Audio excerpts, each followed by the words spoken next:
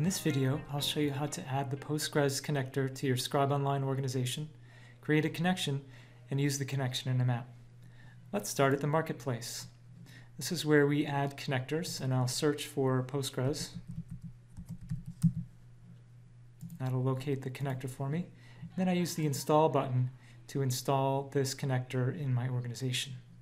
From there, I'll go to the More menu and choose Connections. This is a list of connections that I have in my org, and the plus button allows me to add a new one. So I'll choose the Postgres connector type from the drop-down list. I'll give my connection a name.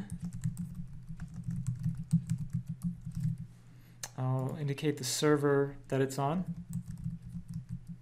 port number, and the database that I want to connect to.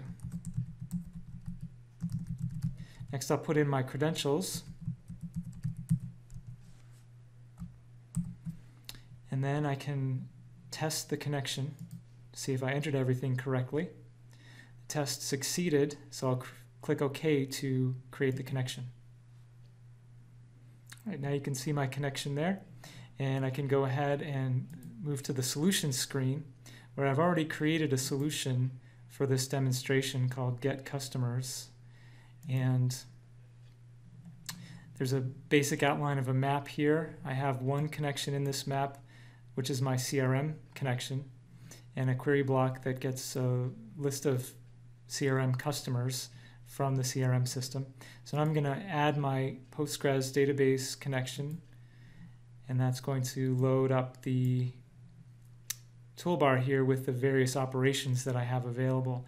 For this demo, I'm going to use the create block to put the customers that I get out of the CRM system into the database. So I'll choose the customer entity from the drop-down list, and then I can go into the field mapping screen and map the fields over from the CRM to the database. And a couple more fields here. Then I can validate my map to make sure that it checks out correctly. It does. So I'll close it. And there we have a simple use of the Postgres connector. Thanks for watching.